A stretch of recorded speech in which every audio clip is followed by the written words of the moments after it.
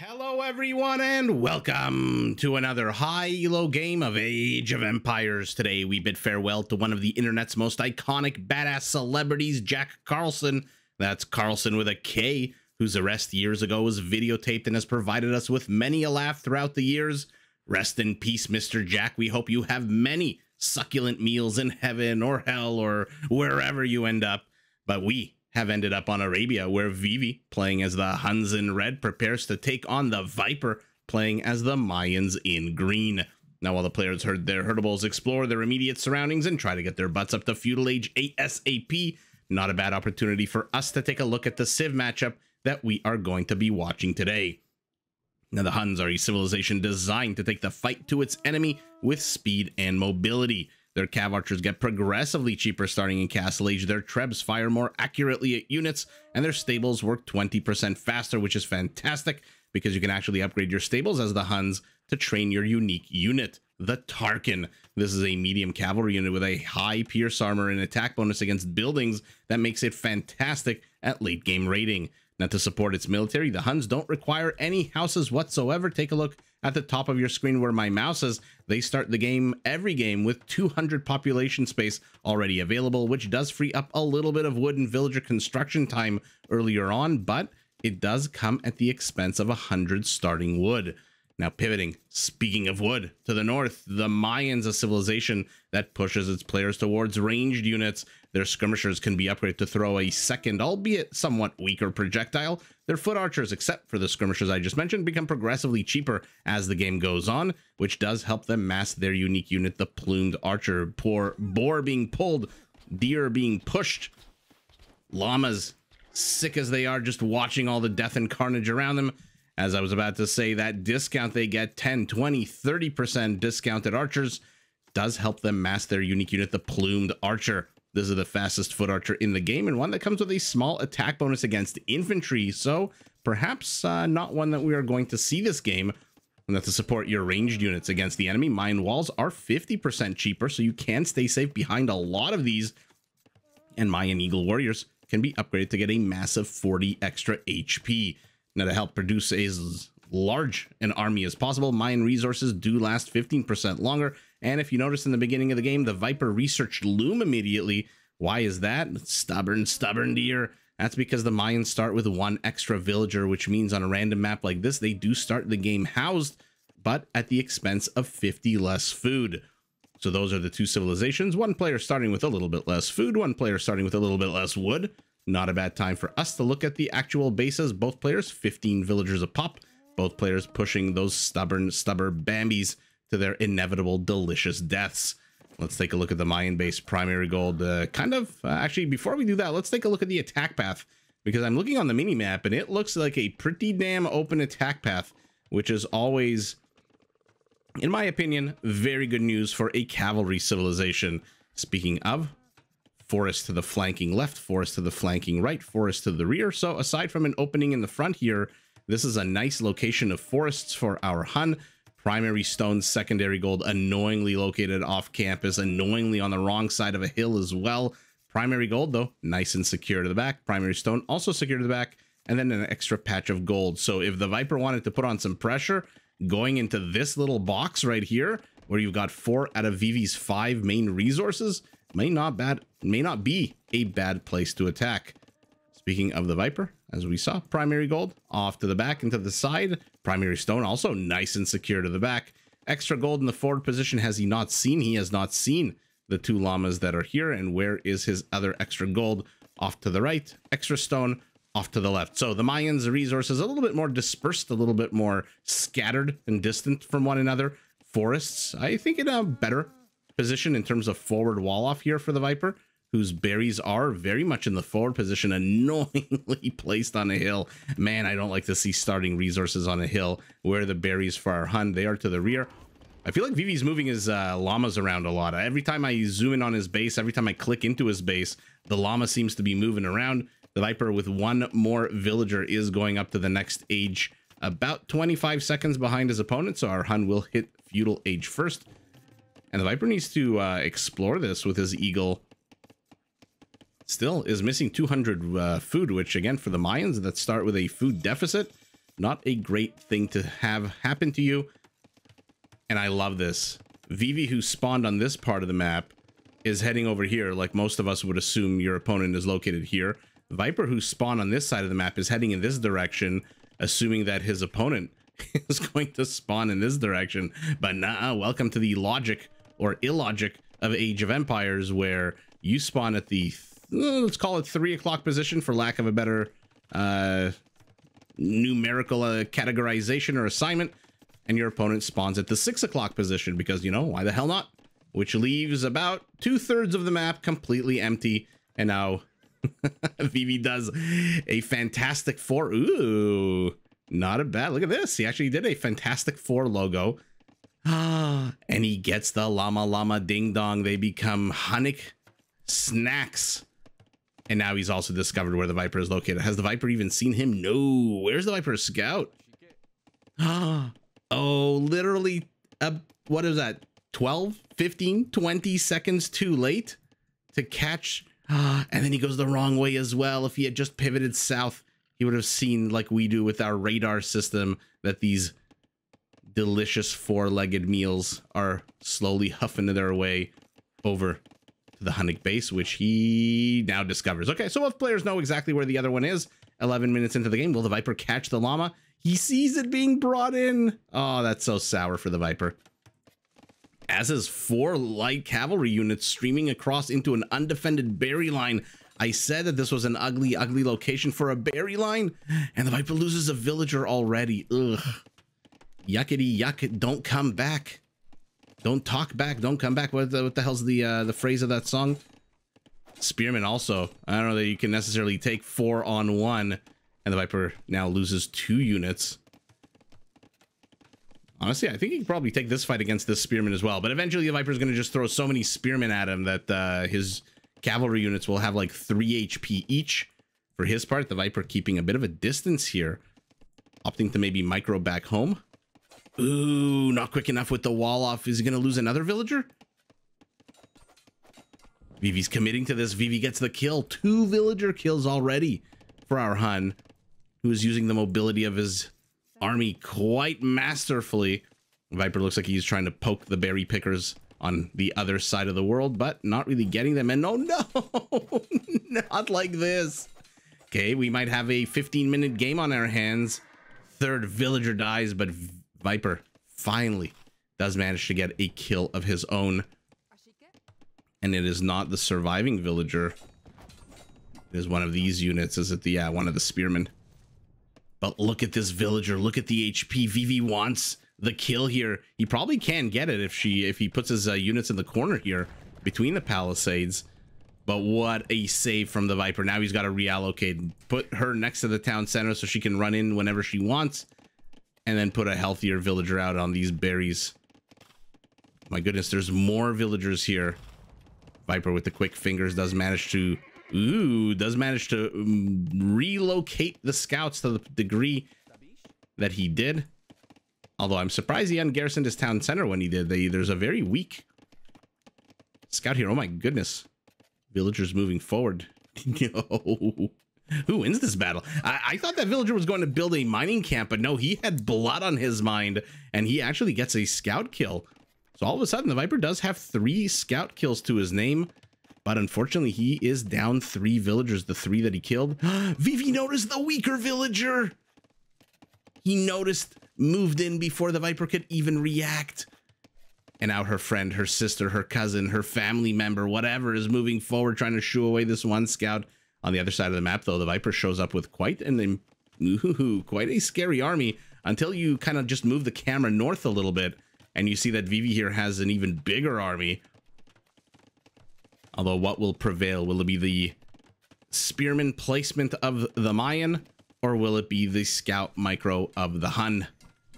For now, the scout micro of the Hun is non-existent here.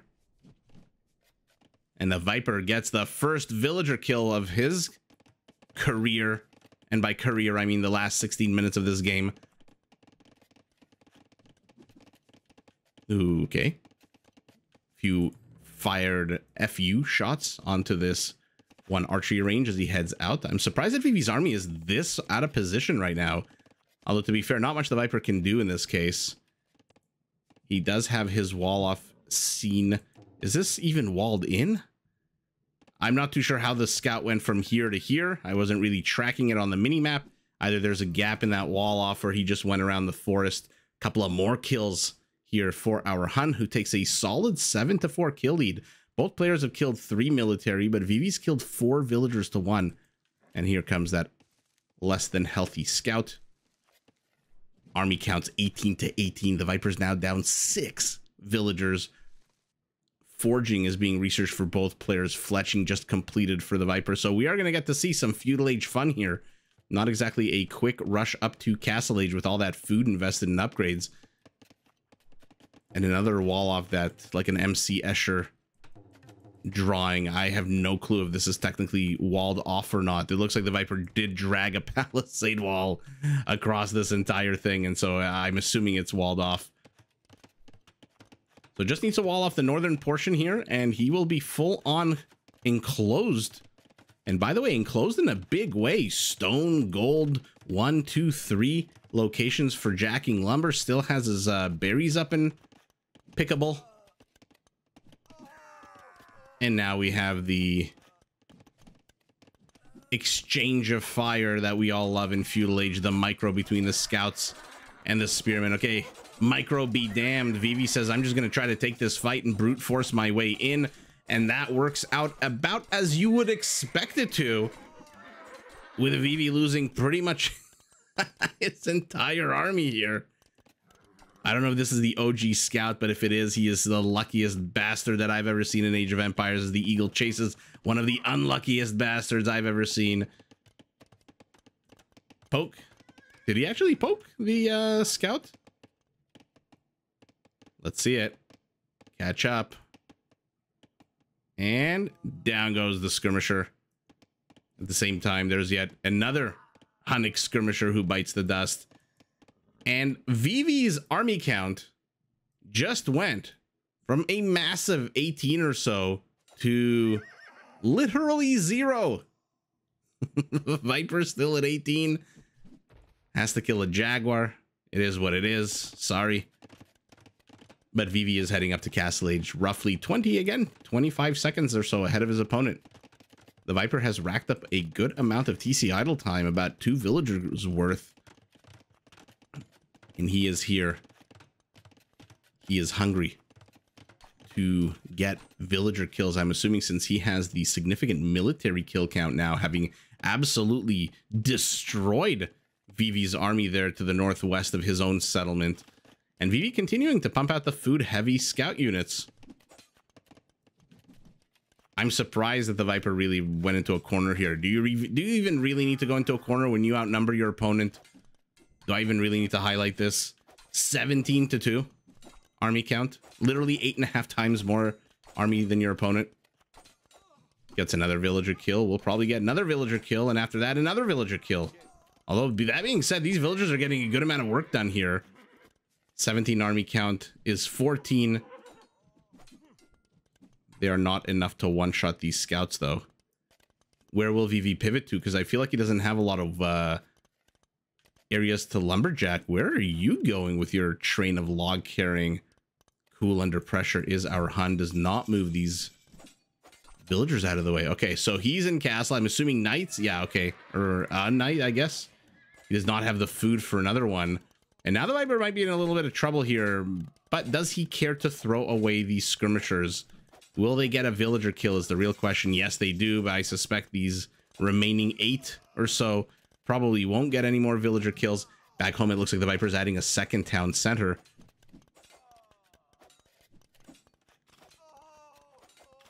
Looks like the TC here at home for our Hun has been garrisoned as well. So little by little, poke by poke, inch by inch, the entire army of the Viper dies. And now, oh my goodness, forget one town center. 1, 2, 3 extra town centers for the Mayans. What the hell are you going to do with 4 town centers for the Mayans? Last time we saw him go this many, he went full on elephants. Eventually. And now he's buying wood. Oh my god, is he going to put down another town center? Is he going to go up to 5? No, he doesn't have the stone for it. Vivi says, enough's enough. We both have 31 kills. The Viper, for his part, not only equalized, but surpassed the Hun in terms of villager kills. He has 1 extra villager kill over his opponent.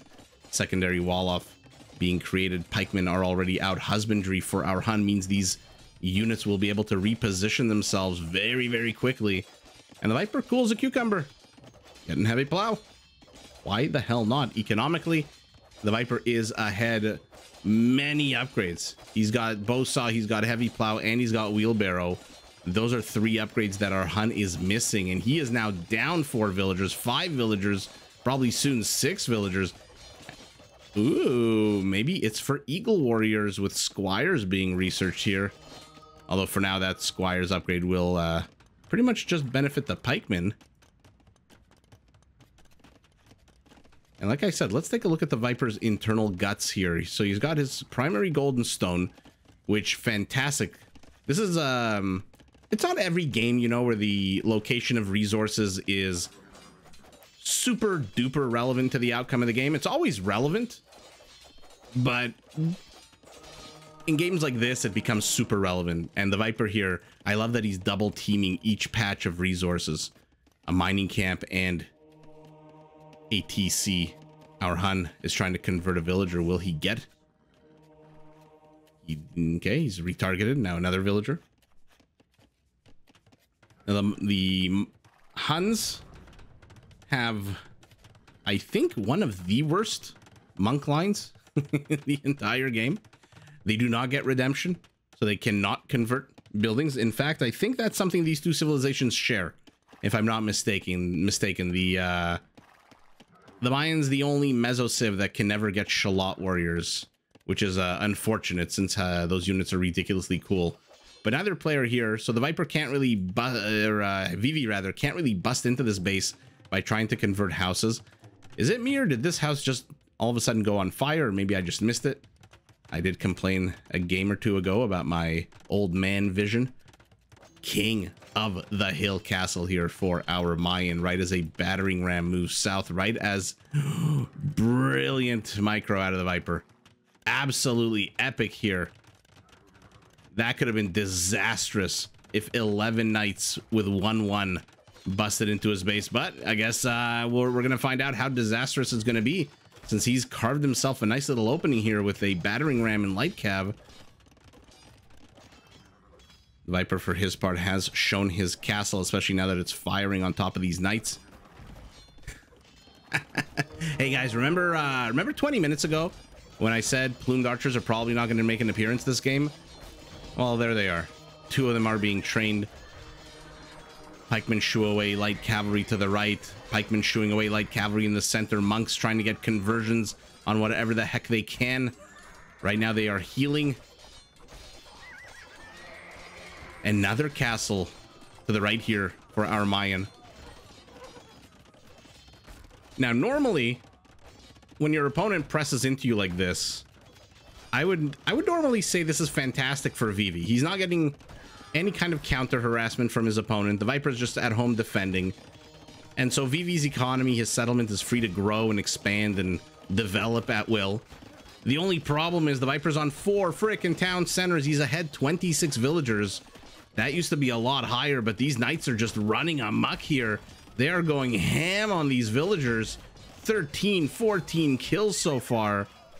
And as good as castles are, as good as town centers are, the knights with bloodlines do have the HP to soak up a good amount of arrow fire. These guys are left behind.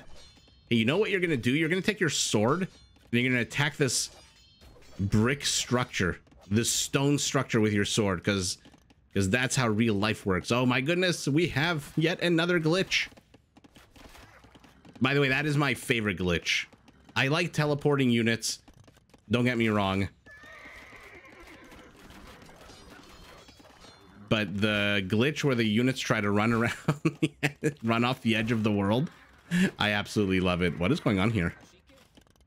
A couple of lazy villagers need to get back to work, or else they're about to get destroyed here. The Viper.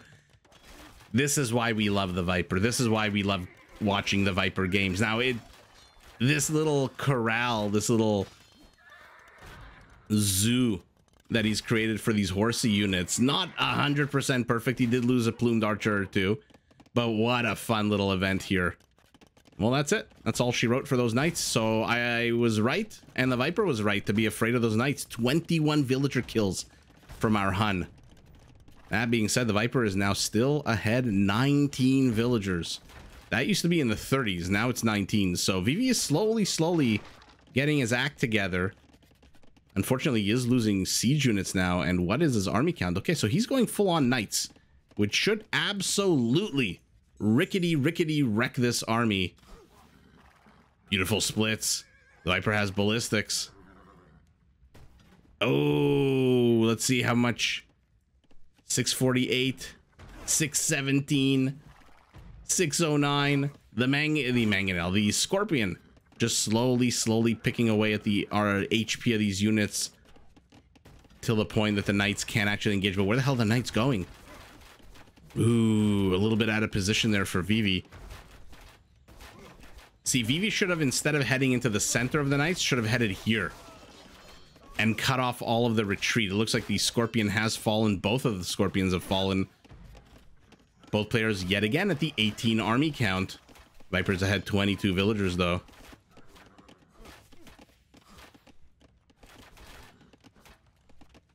A very middle of the map castle, which Vivi doesn't realize he's blocking the construction of. We'll see how many villagers the Viper sends forward for now. These three now, what are they doing? Okay, so they're patrolling the gold. So Vivi has seen, by the way, let's take a look at Vivi's map vision. He's seen that the secondary gold is out in the front. He's seen that the tertiary gold is over here. He's seen that the primary gold, oh, he hasn't seen how it's been mined out though. So he doesn't know how far away from being mined out it is. So he is actually quite wisely keeping tabs on these gold piles. And where are these guys running to with their plumed headdresses? 4 kills for them at the moment. Okay. I'm assuming those 2 pikemen were a bit of either a mistake or a distraction from the Viper, as he does not want his opponent to have his eyes over here. And uh-oh. Viper's villager lead is now in the 30s yet again. And army lead is also, Vivi has to run away with his quarry miners. But to the north, this is the moment the pikemen decide to move out. Ooh, Viper's got to be careful. This might be a little bit of a one-way trip here. We'll keep an eye on the center engagement with the picture-in-picture, but for now, oh no! Where the hell did this Eagle Warrior Scout come from? What? Where did you come from? Somehow this is shaping up to be quite good here for the Viper. The plumes have 2 big selling points. It's their speed, their movement speed, and their HP. Not exactly a 30 or 35 HP unit. With 50 HP, I believe that jumps up to 65. Oh yeah, if we're gonna hit Imperial and see elites. That is a very thick, steroided up archer unit. Foot archer unit. Basically cavalry archer level of HP without bloodlines, if you think about it. But that attack is stalled. The Vipers managed to kill 8 more villagers, or sorry, my apologies, 5 more villagers on top of the 5 he killed earlier on. But 5 villagers in exchange for all of those plumed archers. I don't know. Vivi's now down to a 25 villager deficit. Army counts yet again 18. I mean, is this one of those, you know how the Viper does, what are they called, limited Viper or whatever it is, with the name is, where he can only go up to a certain APM, actions per minute? Is this like a limited army Viper where the players can only build 18? He says, as the Viper now goes up to 29 barracks being added. So we are going Eagles. I love that Vivi is still patrolling the gold with a very weak knight. At this point, honestly, as the Hun, do you just want to wall this in? I mean, how much stone would that cost? 1, 2, 3, 4, 5, 6, 7, 8, 9, 45 stone. And you wall that in and you can take your knight and use them again. Looks like the Viper's to the back. Looks like the Viper got a bunch of villager kills again. 3 more. But the battle is raging in front of his base. He is still down 21 villager kills. He's now ahead 26 villagers. Army counts identical yet again. Imperial for our Mayan in 7 seconds. Imperial for our Hun, who is moving forward with a castle.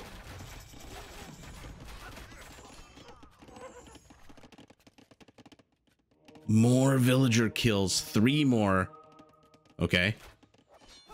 The world's bravest knight here. Look at how weak the plumed archer actually is, but ultimately the numbers do prevail. And no, did Vivi really think he could take that?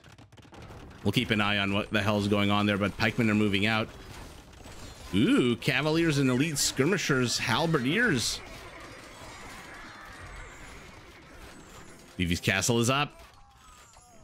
What is he targeting with it? Looks like halberdiers. Good choice.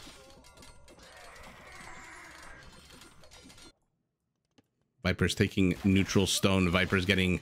Oh yeah, he's going to get absolutely wrecked here by these 2-2 cavaliers. To the front. Looks like he's killed a bunch of cavaliers. Okay. Ooh, 40 seconds away from elite... Pardon? Elite plumed archers? Okay. At the end of the day, look at the villager kill count. For all that the Hun managed to break his way into here, the Viper from minute number whatever, in certain minute here where he entered into Imperial Castle Age and plopped down 3 town centers, he has been preparing to lose villagers. Vivi has not. Vivi's gone standard 3 town center play, not walled in at all, which means against archer units, they can just park their asses over here and over here, anywhere over here, down south. And again, you are not dealing with very slow moving archer units. These are the fastest foot archers in the game. And now they are in Imperial. Now they're going to have +4 attack. They're going to be elite soon. I mean, he doesn't know that, but we know that. And your castle is being shelled away at by a Treb on the high ground. And so this is exactly why I was wondering, why did the Viper go up to so many town centers? He ends the game with 36 more villagers, maybe a little bit of overkill. Army count 32 to 11 at the end of the day, but he did take neutral gold. He did take neutral stone with 1 very protective plumed archer. But at the end of the day, wow, how the hell did the Viper manage to even up that villager kill count? And not only even it up, but actually surpass it. Absolutely epic. Vivi does not have any more villagers here. He's got 13 of them inside this castle. They cannot pop out of the castle lest they be immediately attacked by halberdiers and plumes moving back. And I think Vivi knows that, and he knows that because he can't really pop them out, he can't really repair the castle, which means the castle is going to fall, which means his forward position is gone. Not that it's much of a forward position here, just a few structures. But holy moly, the Viper tenacious with the hold. 4 town centers allow him to absolutely replenish his villager population endlessly. And Vivi, unfortunately, with 3 town centers cannot. Let's see what the players were training right before the game ended. 3 villagers, 3 cavaliers, 5 skirmishers, and 2 trebs. And those trebs are probably, maybe 1 will come out. Maybe 1, because 1 treb here on the, even on the high ground, is going to take a while. Maybe 2 trebs even still are going to take a while. And it's at 94%. Okay, so maybe actually both trebs will pop out. But the question is, where are they going to pop out that they're not going to come under immediate attack? They pop up to the north, the castle can fire on them. If they pop out to the south, these halberdiers can attack them. And now Vivi as well is going to have to deal with potentially... Does he see all the barracks? No, he doesn't. But he sees 5 barracks. And so he knows that eagles are an absolute huge possibility here. What a fun game out of both players. Vivi putting on so much good aggression. The Viper defending, losing a bunch of villagers. His lead went down into the teens, but now it's back up into the 30s. It's grown up. 60 cavaliers, 86 halberdiers, light cav and skirmishers. I mean, these were pretty much gone by the midway point of the game and replaced by pretty much only knights. 75 plume, 13 skirmishers. PKPM for Vivi, beginning of the game, 13 minutes in, 22 minutes in for the Viper. The economies, yeah, about 20 or so, maybe even, actually, that's almost 10,000. That's almost 25% bigger economy for our Mayan, whose, again, resources do last 15% longer. Double the stone, 2,000 more food. Ooh, okay, here it is. I was looking at this number. My brain didn't make sense of why there's a 10,000 difference, and then I saw this. And yeah, the big difference here is in wood and gold. It goes to our Hun, who uses it for all of his knights. 2 conversions apiece, 5 raisings to 0 for our Hun with that battering ram and the knights and so forth. But ultimately, even though he did manage to penetrate into the Viper's base, even though he did manage to kill a good number of villagers, ultimately our Hun just let the Mayan run around a little bit too much. And now, out of the contested resources, gold and stone are firmly in control of the Viper's empire. He's so comfortable. Has he even seen the stone? I'm assuming if he knew these 3 patches were literally right here, literally in the place he did not discover or explore, he probably would not have sent his villagers out here. Although, to be fair, this is the better move. If your opponent is letting you take the contested resources, the neutral resources on his side of the map, you need to shut your mouth, send your villagers, say please and thank you, and don't look a gift horse in the mouth. Because if these guys ever come under attack, you can always go back to your more secure stone. So always take the riskier of the resources. But ultimately, despite a good amount of damage, and despite Vivi possibly staying in this game a little bit longer, he does have 5 stables up. I think at the end of the day, his base is just way too dispersed. It's way too easily attacked, especially these kind of exposed areas. This gold patch is running out. This gold patch is running out. This gold patch is running out. Has he seen? Okay, so he hasn't even seen that he has gold here to the rear. And this is where exploration for both players comes in handy, right?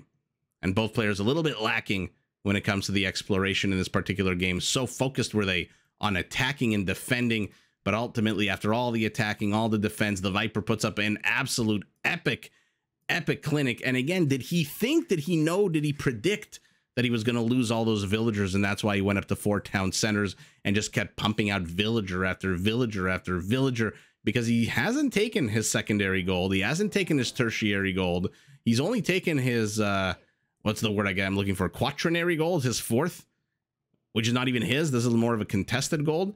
And I don't know if he's even seen. No, he has seen. Funny that he's seen the neutral resources on Vivi's side of the map, but not the literal 3 patches right there that are on his side of the map.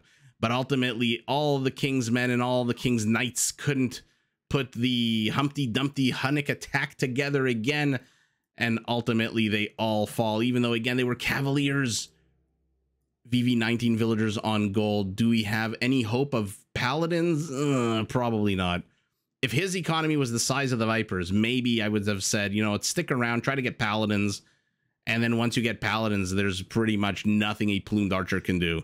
It is, even now, there's very little they can do. I'm curious, we'll have seen in picture how easily they took down these 3 cavaliers. I suspect not very easily. But a paladin is a completely different story. And ultimately, even though he's got a forward castle, forward infrastructure, Vivi just, he falls a little bit too far behind. He fails to deal with all of these plumed run-bys. And by the way, the plumed is ridiculously cheap right now. 39 wood, 39 gold, if I'm not mistaken. So that is a very cheap unit. And so with that plumed archer, the Viper just manages to, again, not even up, but surpass the villager kill count of his opponent, which for the last, out of 44 minutes, what, 40 of them were firmly in Vivi's favor? Absolutely epic hold, epic push out, epic sniping out of the Viper, epic aggression out of our Hun as well, who lost his entire army here, if you don't recall the earlier stage of the game, just because there's been so much action, especially that little maneuver here the Viper pulled where he corralled and penned in a few of those knights together with some of his plumed archers in the forest here, literally between the forest and the space, the ether, the darkness. And it's with those fun, fantastic moves, and more importantly, with the hold against all of the Knights of the Hun, that the Viper takes the W, but GG to both players. Did you enjoy this video? Check out these other clips and make sure to subscribe and enable notifications so that you're notified of my latest uploads.